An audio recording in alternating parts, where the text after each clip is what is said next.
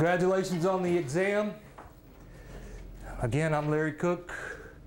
Today's class, for approximately the next 45 minutes, we're going to be talking about the landing gear. Before I get into talking about the landing gear, I want to show you a couple of videos because they're not included in my PowerPoint presentation. I'm going to show you a landing gear about a video about our landing gear. What would you do if you lost a landing gear in the CH-47? What would you do in a Blackhawk or an Apache? The mattresses. If mattresses are not available, then you have to start thinking outside of the box. The next time you pre-flight the CH-47, look at the left or right aft landing gear.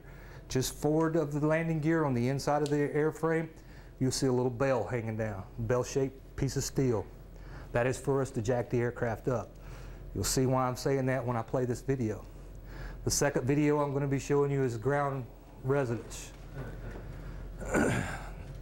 What happens when an aircraft goes into ground residence? On that video, the history behind this aircraft was in the 1998-1999 time frame, this CH-47 went into an unexplained barrel roll. They never could figure out what really caused it, so they sent it to Yuma Proving Grounds for a test aircraft. Now when this aircraft comes apart, that wasn't part of the testing. It went into ground residence, and we'll show you what the results of ground residence is. But this was just given to me probably about 6 months ago from a student returning from the desert.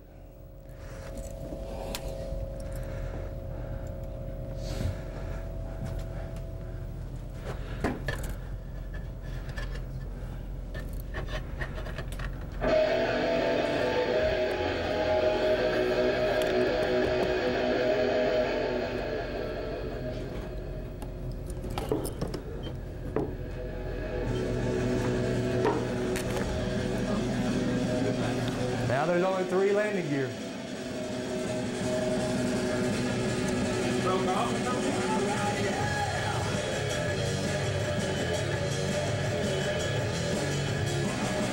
They called for mattresses, but where do you think you're going to get mattresses in the desert at?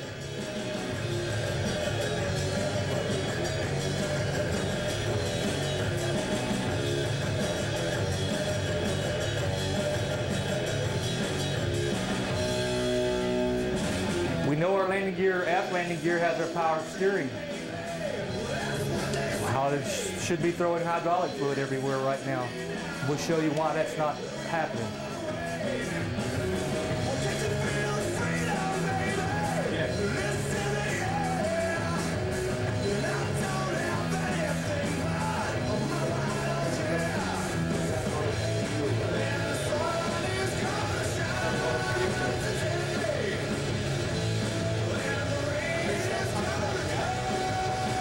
I don't know if they got it out there yet.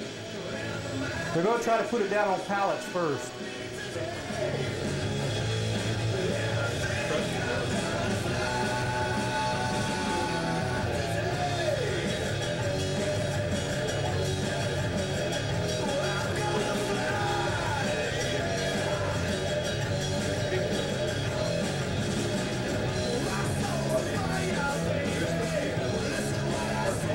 There goes the safety officer.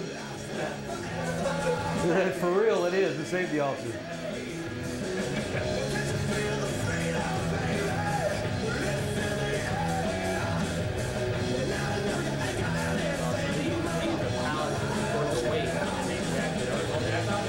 No, the pallets started collapsing. So now they've decided that they're having to bring the jack out. These guys are good. Again, that's a little bitty ball that they're trying to put that jack on.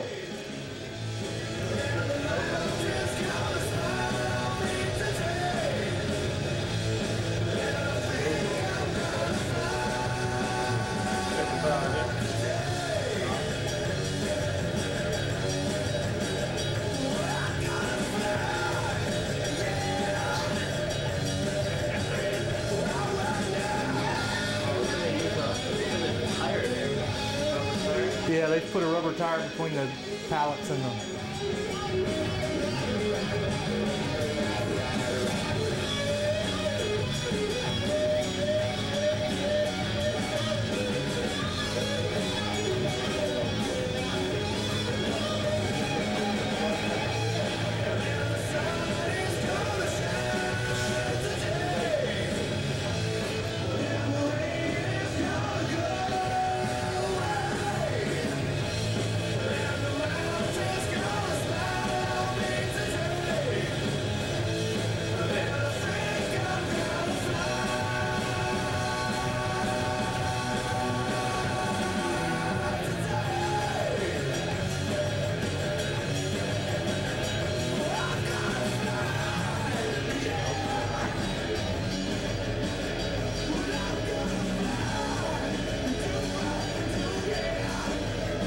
We broke off on the inside there.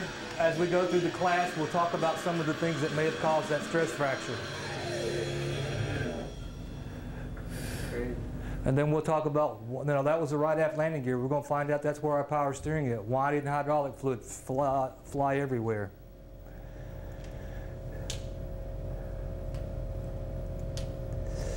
And now I want to show you a couple of more videos. These are going to be reference ground residence. What do you do in the case of ground residence and you're on the ground?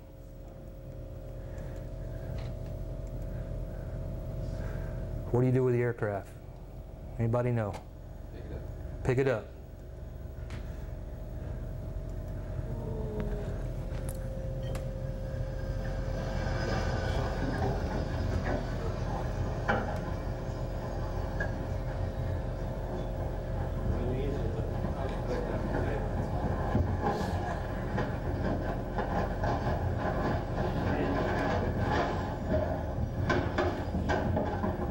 That was not intentional. I'll show you another view of it. Mr. Pilot, you've lost something.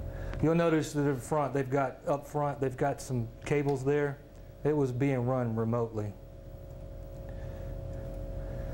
Let's see. This is the rear view of it. See if you can pick out why this went into ground residence. Show switch.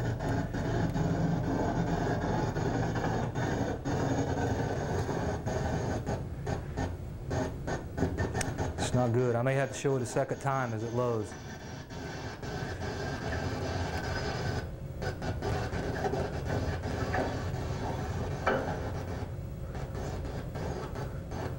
Technical difficulties. I'll let it play and then we'll rewind it and then you can see it in slow motion coming apart.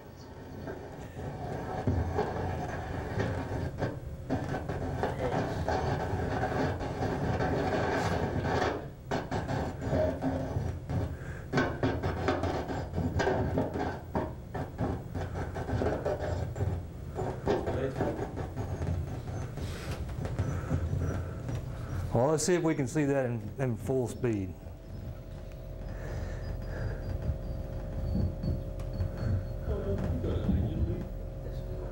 All right, here we go. Full speed.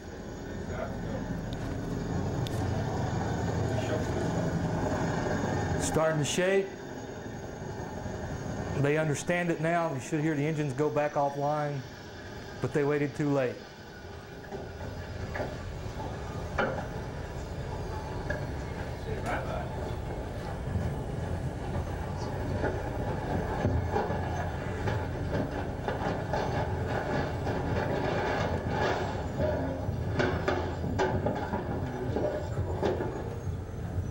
Regular wheels though? Yes, they're on regular wheels. There you go. That's what caused it. They're right there. They left their 10,000 pound tie down change to that. I point this out because this is a possibility. You're going to notice when you go to your unit, and coming from AQC and coming from other airframes, you should have had aircraft do a 7-day run-up or a 10-day run-up if they sit on the flight line for so long. You get complacent. You know the aircraft's been pre-flighted, let's don't untie it, let's crank it up and run it. You can't do that. What causes ground residence is the shock from the aircraft starting to shake, being on the ground's not giving, and then the vibrations just start picking up between the ground and the aircraft, and it gets uncontrollable. There are a couple of other reasons for ground residence, but that one was due to that, being tied down. Okay, now we're going to get to the meat of it. CH-47 landing gear. How many landing gear do we have?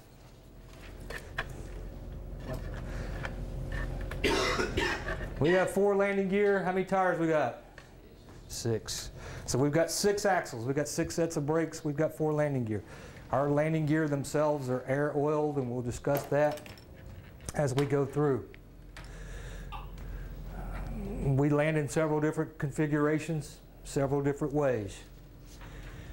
Today's TLO, we're going to describe the components, operational characteristics, functions, and limitations of the CH-47 Delta landing gear in a classroom and your student handout.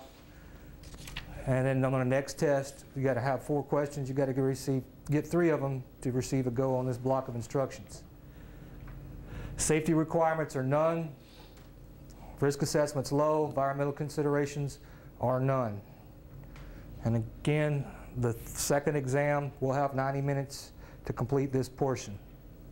LSA number 1, describe the components, functions, limitations, and operational characteristics of the landing gear and brakes. Again, we have 4 non-retractable landing gear. Point this out because we've got a sister ship out there in the Navy, Marines, and I don't know if I don't think the Air Force have got any 46s. But my wife, that's how she identifies them, as they fly overhead. Looks for the landing gear up front. We've got the 4, they've got the 3. Got dual wheels on front, aft wheels on, single wheels on the back. The wheels in the back will rotate 360 degrees. That is to facilitate our 2-wheel taxiing and to facilitate towing the aircraft during maintenance.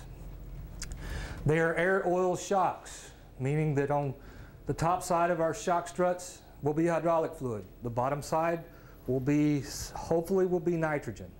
And we're fixing to go into our hydraulics class, which this class is actually designed to be after our hydraulics class. But one thing we know about fluid is it's non-compressible. That's why we must put the nitrogen charge on the other side to let that be their point that expands and contracts to cover up for our not so pretty landings sometimes. We prefer nitrogen. Anybody got a good reason on why we prefer nitrogen over air, shop air? Temperature change. The temperature change is affected a little bit or a lot more with the air. It doesn't accumulate moisture. That's the big key. Everybody hear that? The moisture accumulation. Nitrogen, the gas, will not let the moisture accumulate. Therefore, on the inside, we don't get rust, the pitting, and our packings and bearings do not wear out that much.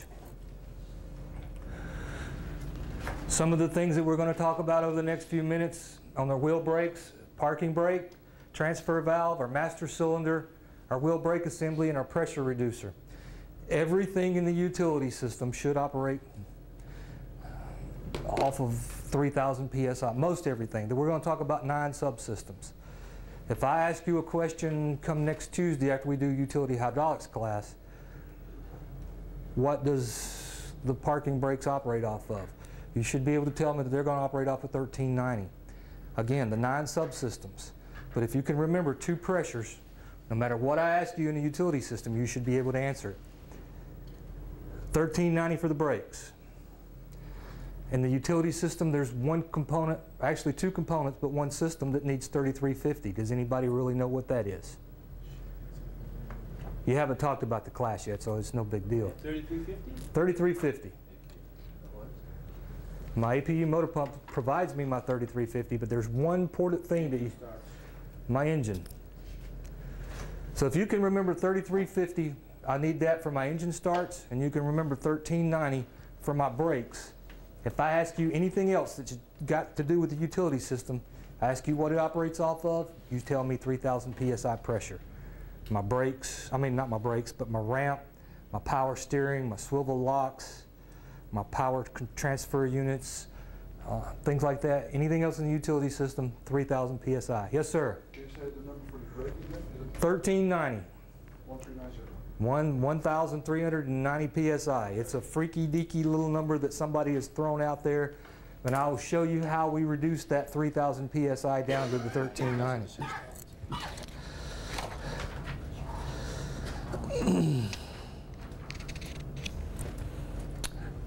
Some of the components, and hopefully by now everybody knows where this is at. Yeah. You've got brake controls in the back by hollering over the intercom saying stop, and they'll stop. Our brakes in this aircraft will stop on a dime and give you 12 cents change. If you tell this aircraft to stop, it will stop. You've got a left and a right pedal. This is the co-pilot's area. Now, I'm a country boy, and I'm ashamed to say I've never driven a tractor. Anybody here ever driven a tractor? Okay. My understanding is on a tractor that if I apply my brakes to the left-hand side, the tractor is going to stop the left wheel and it's going to pivot around and you're going to turn. In this aircraft, since everything's been broken down left side, right side, number 1 side, number 2 side, if I touch my left pedal, I'm only braking the left side of the aircraft, and I'll show you how that's accomplished. If I touch my right pedal, I'm only braking the right side of the aircraft. We need to be conscientious about when we apply our brakes. They need to be applied equally on both sides. That tractor had a pivot point. It could pivot. If I apply my left brake very hard on this aircraft, which landing gear does swivel for us? Aft. Our forward landing gear is not going to pivot. So if I hit that left brake pedal really hard and the aircraft tries to come to the left, that right forward landing gear is going to have a lot of stress and it's going to be pulled off the aircraft. So you need to apply the brakes evenly. Don't panic and apply one without the other. Our master cylinders, we've got 4 brake master cylinder, one under each pedal. Master cylinder just like a master cylinder in the car or truck or automobiles. The only difference I apply to this between our automobiles that are on the street and our helicopter here with power with hydraulic brakes is your car has brake fluid, we have hydraulic fluid. But we've got a master cylinder and we've got disc brake pads. Mounted on the yaw pedals, you can apply them from the left side or the right side. Pilot and co-pilot cannot apply at the same time. They can, but this is the only part on the CH-47 where pilot authority takes place. And hopefully I will show you where pilot authority takes place. If the co-pilot's not braking fast enough or hard enough and the pilot gets excited, when he pushes his pedals, his or her pedals down, then the co-pilot's pedals are going to pop back up.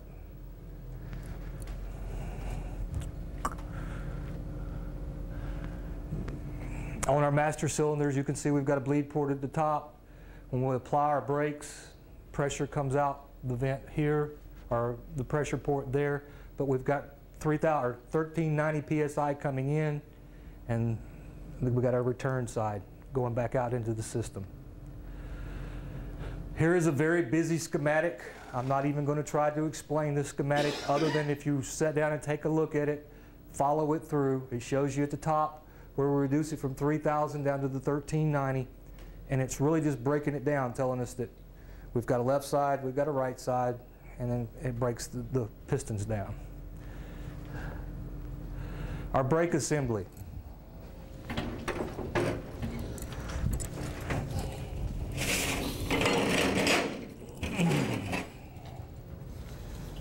Here is our brake assembly.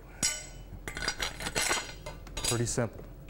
We've got 6 of these, 6 axles, 4 landing gears, 6 axles. This portion is tied to the axle, to the airframe.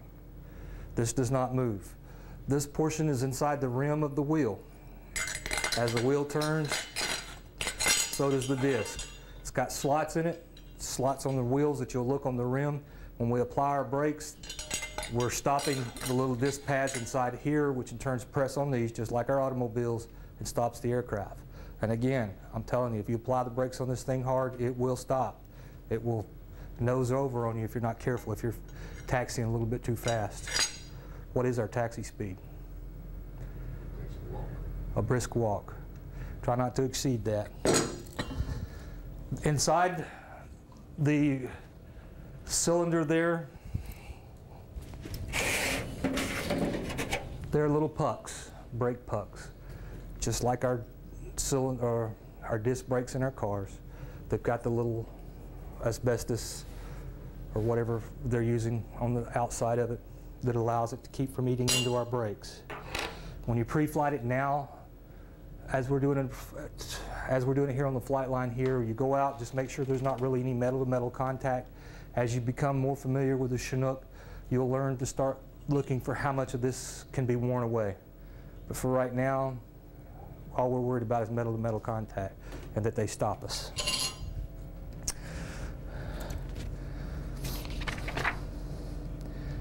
Any questions about the brakes so far? Pressure reducer. This is how we go from 3,000 psi down to 1390. And back during the introduction, I asked you to get familiar with the 8 and 9 drive shaft. A picture of the slide that's on the board right now is our 8-9 drive shaft. This will be on the number 2 engine side, right-hand side. About halfway down that little square box, you'll see this pressure reducer. If you're tall and your eyepiece tall, they can look at it, and most of them will say this one says that it reduces it down to 1145 psi. 1390 is what we've told the manufacturers we'd like it reduced down to, but this, you know, if they say 1140, don't argue with them. It's 1390 psi or whatever's stamped on the reducer. But that's in the back on the ramp area. That's where we reduce it from 3000 to 1390. It's not that the other port there is the one that goes with the cargo hook, is it? No, sir, that's not the one for the cargo hook, but that's a good question. Before we get into cargo handling, see if you can find that valve. But there is a valve, looks a lot like this one in cargo handling, that allows the pressure release for our cargo hook. But again, our center cargo hook is going to be at 3000 psi. It's up atop. For those of you who want to start looking for it before we go to our cargo handling class, it's up top. Start looking for a valve that looks a lot like this. This one's a pressure reducer. The one up top is a solenoid to allow pressure to go in and out. Our transfer valves. These valves are the ones that give us the ability for independent braking. I can brake the left side pedal, the right side pedal. When I push on either side, that's where I'm pushing the pressure down to my left-hand side of the aircraft, number 1, and the right-hand side, number 2. These valves you'll probably never see in pre-flight unless you get down in the chin bubbles and know exactly where they're at up in the nose of the aircraft and look for them. They're behind that self-tuning vibration absorber in the nose of the aircraft. When you pick that panel up and look in there, all you're going to see is a big black box. But behind that are the transfer valves that allow for the independent braking. Also inside the transfer valves is where the magic takes place for the pilot authority. We said 1390 psi pressure comes in. If the pilot brakes the aircraft, or the co-pilot brakes the aircraft, there's 1390 psi coming in this way. If the pilot brakes the aircraft, it's 1390 psi coming in this way. Now those two pressures, if they both mash the pedals at the same time, those two pressures would pretty much cancel each other out. But on back of the pilot side, what I don't have in here, and hopefully I'll have a picture or slide for it shortly, there's a spring, pretty hefty little spring, that just gives the pilot a little bit more oomph when they pushes his brakes, and it will push the co-pilot's brakes back.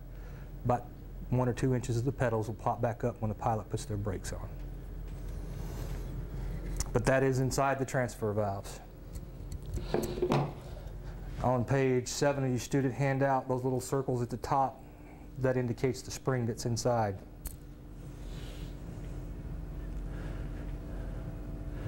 Our parking brake valve. What have you noticed about our checklist so far? Have y'all got to run the aircraft up and fly it yet? You've done the simulator though, right? Once you get the APU online, what's one of the first things you got to do? Reset the brakes. Our parking brake valve works very well, but there are a lot of leak points in this aircraft. We can set the brakes, and overnight they may bleed off. The pressure may bleed off. So one of the first things you have to do is reset it. But this is where that takes place, where we lock that 1390 psi pressure between this parking brake valve and our wheels. Without the parking brake valve being set properly, and you started to crank this aircraft up, it's going to taxi away from you. Because we know with your flight control classes that you've taken so far with the tilt in the rotor system, it's there and it will start taxiing on you. I need to point out a few things on this. The parking brake handle. Parking brake handle is attached to, it's got a spring attached to the back side of it. Your IP should have told you right now, before you release the brakes, you grab the parking brake handle and ride it in. When you set the brakes and you pull it back up real hard, I mean, because you're pulling against that spring, release the pedals and it's set. I caution you about this, about just pushing the pedals and not riding it back in. It will break the placard that says parking brake valve, which is no big deal. Flight engineer can replace that very easily. One of the big things that we're worried about breaking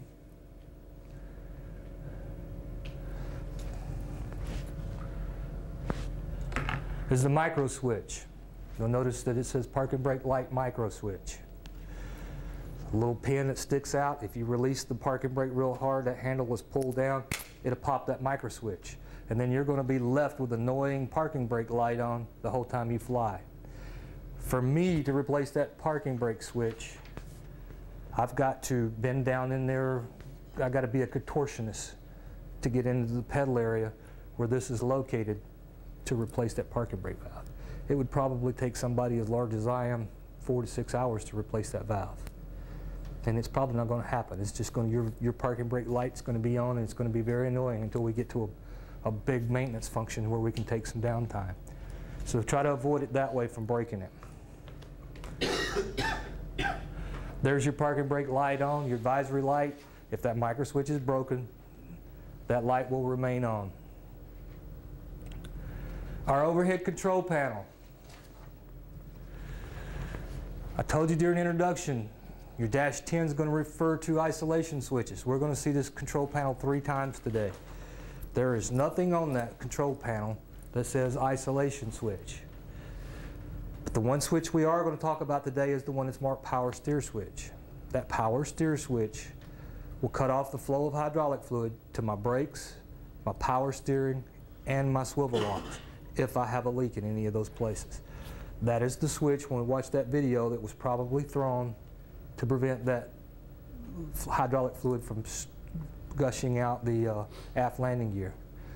Because if we had gone through our utility class like it was scheduled, you would know by now that our utility pump produces 3,000 psi constant pressure, a variable flow of 0 to 16.5 gallons per minute.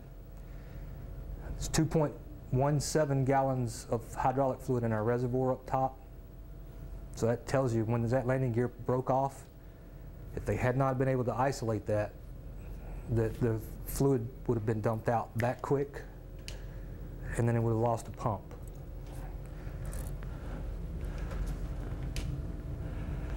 In with the brake system, we have a brake accumulator.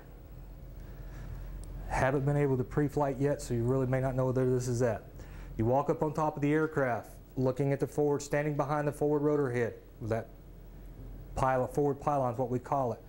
If you drop the left work platform, you drop it down, step inside and look towards the rotor head, right then on your right hand side will be the brake accumulator. The brake accumulator allows me, if I have to isolate the system or I lose a hydraulic pump, the brake accumulator allows me to have 4 to 5 pumps for my brakes in an emergency situation. Again, if I lose a pump or I've had to isolate the system, this brake accumulator allows me to stop the aircraft. Now when we pre-flight this, you're going to be looking for anywhere from 6 to 1400 psi reading on the gauge. The more pressure that you have on that gauge, the more pumps you're going to have. If I've got 1400 psi or probably 1390 psi on that gauge and I lose my utility system, then I probably got 4 to 5, maybe 6 pumps out of it. If I've got 800 psi showing on that gauge and I go fly the aircraft and I lose and I have to use it, I may have 1, maybe 2 pumps to stop the aircraft. So look for it to be up higher. The pre-charge on that accumulator is supposedly 600 psi. So if I'm looking at it and it says 600 psi, there may not be any hydraulic pressure trapped at all in there. Or maybe the pre-charge is gone and that 600 psi is a hydraulic pressure that's there. Look for 1400 psi. It is a valuable tool. I know I've heard Tom talk and reference some of the C model stuff, and again, if you can't appreciate what you've got unless you know what we didn't have. In Europe many years ago, I lost a utility pump. Didn't have this backup system. You try to shut this aircraft down without brakes, it's pretty hard to do. I got out there as a flight engineer. They would hover the aircraft, set it down, I'd throw chocks in, you get ready to just shut the aircraft down and it starts to roll over the chocks. Try it again, got another set of chocks, put them on both sides. It'd roll over the chocks. Finally had to go get a large rock, and then we got it stopped. But this is something good. and it works very well. But you have to go back to your overhead switch, and you have to go, when you go to that off position, then it allows us to use the stored pressure. That's flip this switch up, go off, and then it allows us to use the stored pressure in our accumulator. Any questions about the brake accumulator? How's the pressure restored if it's too low? If the pressure's restored, how's it restored if it's gone? No, when it's low? When it's low, when you pre-flight and it's low, that would be, if I pre-flight and it's low, that would be a good indication for me that I need to check the pre-charge. Then I'm going to have to, what I would do is crank the APU. This is a procedure for the flight engineer or a pilot. Start up the APU, isolate the system, pump your brakes until you can't pump them anymore. That deletes the hydraulic pressure that should be in the system for the brake accumulator. I would go up top at that time and take a look at my pre-charge. That's probably what's happened, is the pre-charge gone. If the pre-charge is reading less than 600 PSI, then they know they have to put a pre-charge back into it. If the pre-charge is reading 600 PSI, then the flight engineers are going to start having to troubleshoot it, and there's a couple of check valves in the system that I'll show you when we do our utility hydraulics class that may not be storing that pressure in there for me. It's letting the pressure bleed back off. In that case, then they're going to have to fix it before you go fly. That's a good question.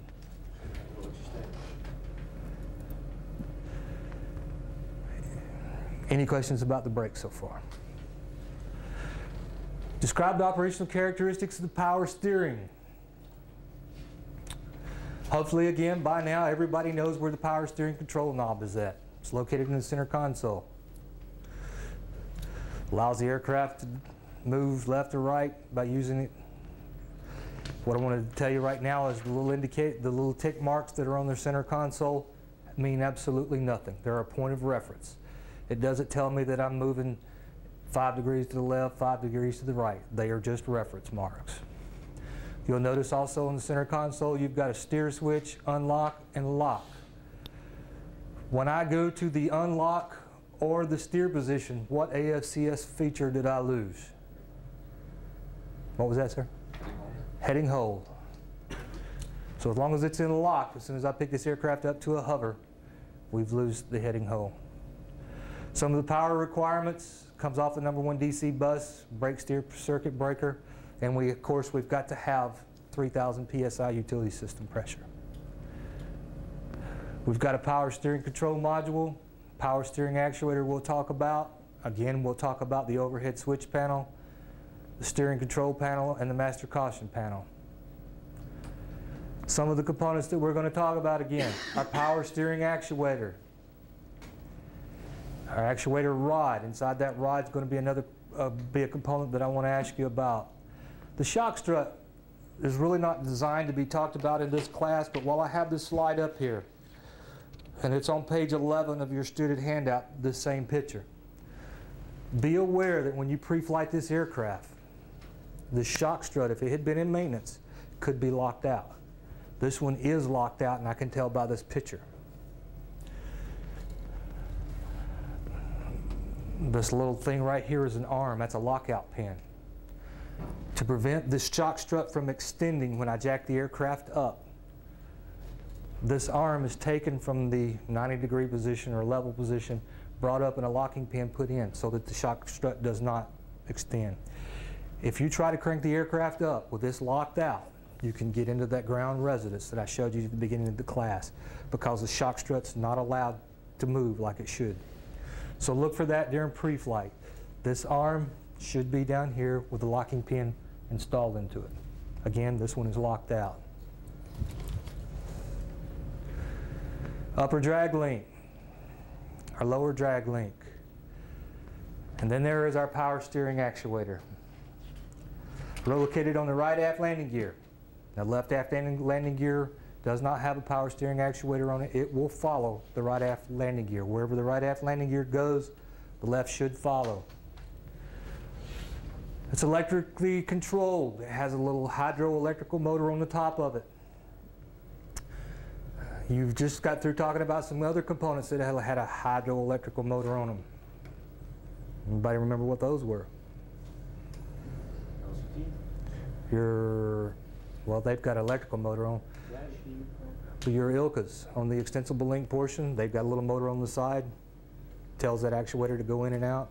It's unlocked by hydraulic fluid. This one works a lot the same way. Inside the power steering actuator rod, there is another little rod on the inside of it. Tells it how far it's turned. When I tell it to turn 5 degrees to the left, that actuator goes out, says, okay, motor, I've turned 5 degrees, that's enough turning. And that's called an LVDT, linear variable differential transducer. You had linear variable differential transducers in your ILCAs. You've got them in your power steering actuators. Monday, when we talk about utility hydraulics, we'll talk about another LVDT. But all they're doing is measuring the amount of movement, sending a signal back and telling something else, I've made the proper amount of movement that you've wanted from me. Also on top of the landing gear, there's an out of phase switch. On my slide, I was about to ask you what the limits of turning are, but my slide tells you. 58 degrees left, 82 degrees right. If I exceed any of these limits, an out of phase switch light will come on. I will lose electrical power to my power steering. The way to get out of that would be stop the aircraft, pick it up to a hover, reset my switch on my power steering. I'd go back to lock and then back to unlock, set the aircraft down, and try it again. If it does not work, then you lock them back and the aircraft be restricted from two-wheel taxi or four-wheel taxi. I said that it will come on if we exceed those limits. You as a pilot cannot physically exceed those limits or intentionally exceed those limits.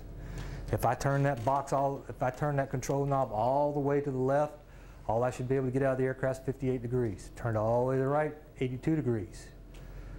That being said, how can the aircraft exceed those limits while we're two-wheel or four-wheel taxiing?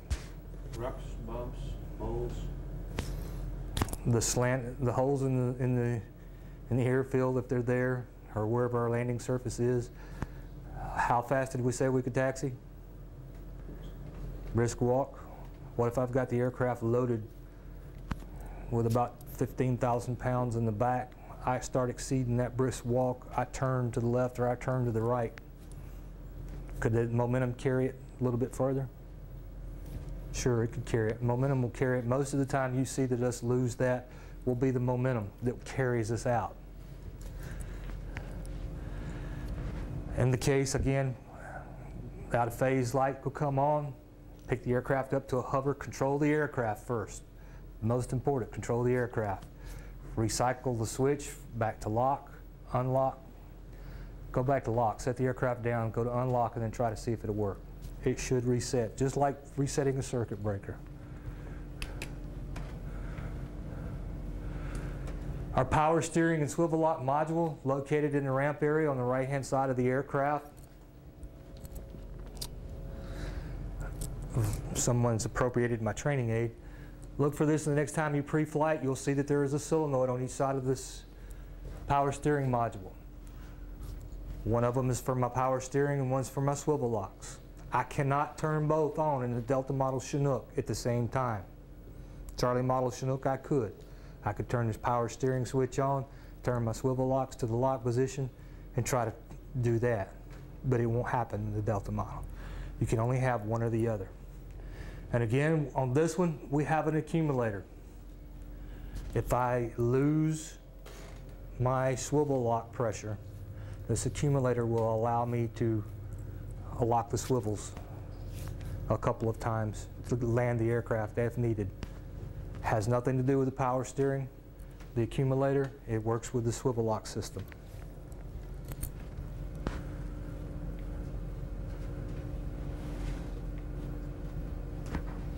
Again, there's our overhead panel. We need to talk about it again. It's the same switch. We talked about it when it operated the brakes. Now it's going to disable the power steering and the swivel locks. There's the control panel again. I've already covered those. It's got the swivel switch on it, 3-position steer, unlock, and lock. The control knob, nothing more than reference. It's sprung loaded back to the center. So be aware of that fact. If you are taxiing and you sneeze and you let go of your handle, you're turning the aircraft, you sneeze, you let go of that handle, it's going to go right straight back to the center position and the aircraft's going to dance for a little while. It's just one of the things that happens. Power steer caution light. Comes on, tells us that our functions have failed. Again, that will come on. The out of phase switch will not turn on an out of phase light. It will turn the power steer light on the caution panel. That comes on. What we do with it, again, lift the aircraft to a hover, place the swivel switch to lock, land the aircraft and go back to the swivel switch to the steer position, and it should work. Any questions about power steering? Our swivel locks.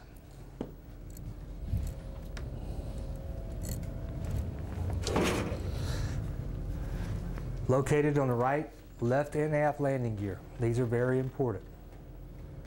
They lock the aircraft, they lock the wheels on the aircraft into the trail position. And what I'm talking about with the trail position of the aircraft, hopefully everybody understands when I say that. But when I look at the left aft landing gear or right aft landing gear, I should be looking at the rim. If I'm taxiing forward, or my intentions are to taxi forward, I should be looking at the rim. If I see this, when I pre-flight the aircraft, on the outside of the aircraft as I walk up, then the aircraft is not in a trail position. When I try to taxi forward, the wheel is going to try to turn on me. When you walk out there and you see that it's not in a trail position, you've got to ask yourself a couple of questions. Can I pick the aircraft up to a hover where it's at? I can start the aircraft with it out of phase. That's what we call it when it's turned the wrong way.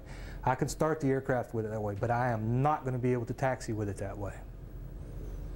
So you've got to ask yourself if you can pick it up to a hover. If you cannot pick it up to a hover, you need to call maintenance and let them bring their tow bar out and turn that wheel back around the right way. Because if you start to taxi forward, the wheel's going to turn sideways. The aircraft you'll feel squat a little bit because there's a lot of pressure on that wheel. If you'll look at that, if you'll remember the video, they were going around a curve, it looked like on that video when they picked up to a hover and lost that aft landing gear. Nobody's told us what happened at that time, but you could tell there was a stress factor on the inside of that landing gear. And that comes from trying to taxi it, letting that wheel come out of phase. It turns sideways, and that's 31,000 pounds at a minimum of pressure put on that aft landing gear. And that causes, and it may not crack with you, but the next person that comes out there to pick that aircraft up, landing gear falls off. So again, have them to turn the wheel the right way if you cannot pick it up to a hover. These swivel locks, they're sprung loaded into the up position. It takes 3,000 psi of pressure to push them down and make them lock. This would be sitting in the wheel area just like that. Located on top of the landing gear are two little snapping pins. They're angled on either side so that when the wheel comes around on one side, it pushes the spring down. When it gets to the back side of it, it pops up and locks it. The other side is flat, will catch it, and it will lock it in the trail position. If you're going to do a lot of practice run-on landings, it's not a bad idea to ask the crew chief to make sure your swivels are locked before you land. All he's got to do is lower the ramp a couple inches and look at the aft landing gear, ensure that they're locked, and then you won't start dancing when you do that run-on landing. They keep it recentered.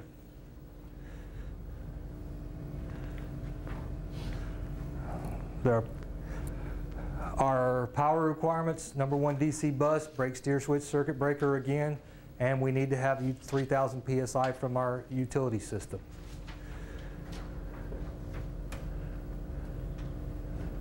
Whoops, going the wrong way.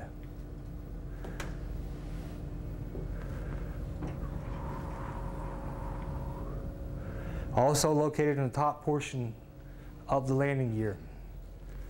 This portion up here at the top, where it swivels around.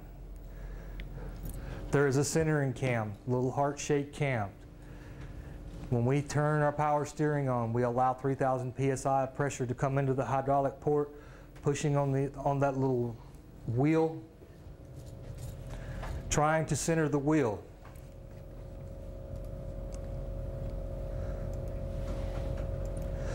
As long as pressure is back there, it will push on that and it will center the wheel. The reason I said earlier, whenever you get ready to start the aircraft, if you can pick it up to a hover, that's fine. You lock your swivels, pick the aircraft up to a hover, and that wheel will snap around because of the centering cam. It's always going as long as you've got your swivels locked, trying to keep it in the trail position, pushing it there. So that view that we're looking at there is the same view we were looking at the very end of that video? We're looking down inside that? You were looking down inside of that. It broke just below this, where the centering cam is at.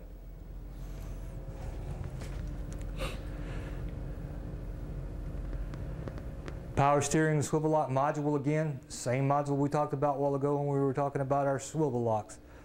I mean our power steering.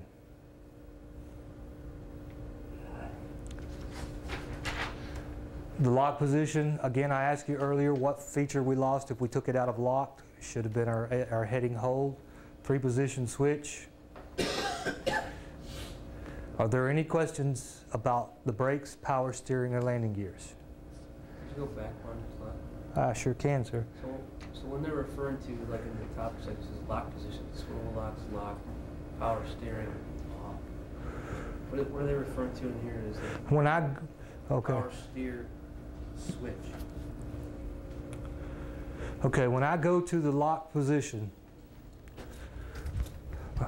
what have I done? I've gone to the lock, I have locked my swivel locks, and I cannot, I've actually gone to my module back there, I've opened up the solenoid valve allowing the hydraulic fluid, because you can't turn one on with both of them. I've gone back here to this module here. When I go to the lock position, I've allowed the 3,000 PSI to go through here and go to my swivel locks and lock them. But I also have de-energized the power steering. I can only send power to one of these at a time. So I go to the lock position, that tells me that my power steering is off. What is the brake steer switch? Your brake steer switch is the one on the overhead panel. Where it says power steer? Off on? Yes, sir. And let me see, what page are you referring to in your student handout? Page 16. Page 16. It says at the top, the swivel lock accumulator stores fluid under pressure, which is shown as the swivel lock operation when the brake steer switch is off. Okay, yes, sir.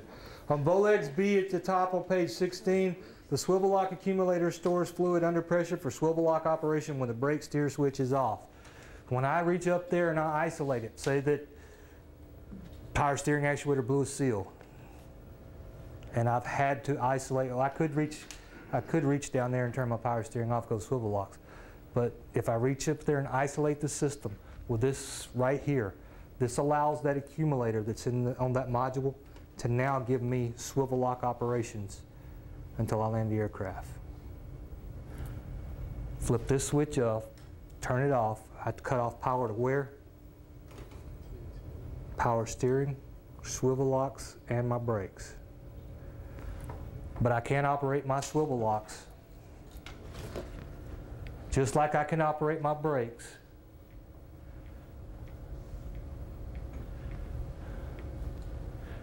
Well, if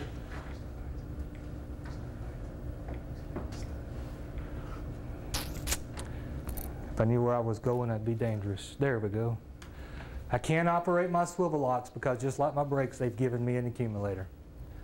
Stores some pressure under fluid, stores fluid under pressure for emergency operations. That should allow you to do a run-on landing if you've lost an engine or you started losing hydraulic fluid and you blew that pump up. Where's that pump located at? Utility hydraulic pump. I know we haven't had the class, but we did introduction. Number one side of the number two side of the aft transmission. I know you were testing me out. Number two side of the aft transmission. If that pump fails, then I really don't want it to come apart because it's located on my aft transmission and I do a run on landing. This is what gives me my swivel locks. Any other questions?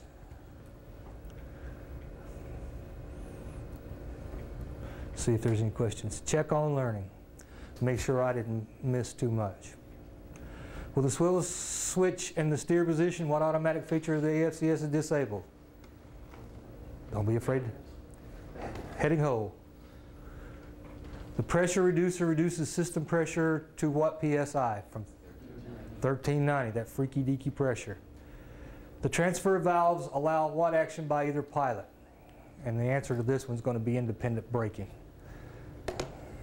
It allows, those transfer cylinders allow me to do the left or right pedal, but I really don't want to do that. I want to put the pressure down both sides. What is the maximum turn radius for the aircraft left-hand and right-hand gear? 58 and 82. And again, that cannot be done with you doing it with the control knob. It's the aircraft momentum that's going to carry it through those limits. So we talked about the brakes, power steering. Yes, sir. How much pressure will be set on the brakes itself? The 1390. That's all that we allow. Once it goes through that pressure reducer back there between the 8 and 9 drive shaft, it breaks it down from 3,000 to that 1390. I thought yesterday our instructor told us would only put like 60 to 90 psi on the brakes. So it prevents from brakes, in split-second jamming. But 3090 is a lot of pressure. That is a lot of pressure. I will get back to you, but as far as I know right now, once I apply the brakes, I'm allowing that 1390, whatever's in the system, to get there. But I will check into that and get you a good answer.